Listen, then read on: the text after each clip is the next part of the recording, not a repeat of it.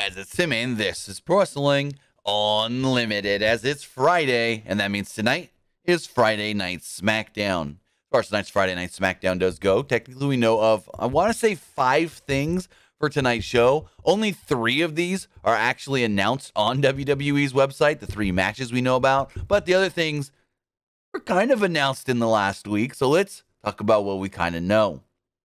First off, this past Monday on Raw, Riddle stated that he's coming to SmackDown to confront Roman Reigns. Also last week, Max Dupree announced that he will be unveiling his first client. As far as action is concerned and what WWE is actually revealing and reporting and putting up on their preview, we got 2 Money in the Bank qualifying matches, as on the women's side, Lacey Evans will be taking on Xia Li. On the men's side of things, we do have Drew McIntyre against Sheamus.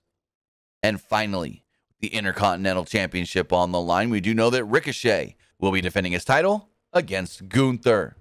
So with that, this is everything that we do know for tonight's Friday Night SmackDown. Remember, WWE's website is not actually stating that Riddle is coming or Max Dupree is going to do his stuff. So I pretty much assume the Riddle stuff will happen. Max Dupree, we'll see if that gets changed or not. With that, if we do hear anything else leading up to tonight's Friday Night Smackdown, we'll have it for you right here on Pro Wrestling Unlimited. But that's going to do it for this episode. Remember to comment below, like and share this video, like us on Facebook, Instagram, and Twitter, and subscribe right here on YouTube.